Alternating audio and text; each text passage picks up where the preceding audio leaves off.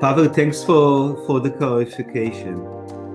And you are raising a good question. I believe that 5G is sufficient to support the needs. I can tell you that we do some work with OEMs how to optimize the data flow, which also something that I believe that will help to make sure that the coverage of 5G is enough in order to really support all those mass gigabytes of data that is coming from the vehicles. Some of the optimization work that I can share is things like making the data flow from the vehicle to the cloud dynamic.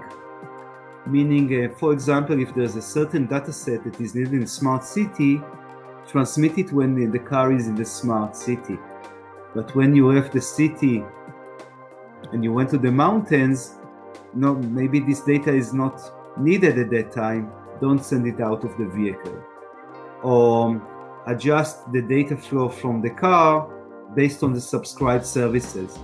If the driver has agreed to share his data with predictive maintenance services and concierge services, only send the relevant parameters, not others.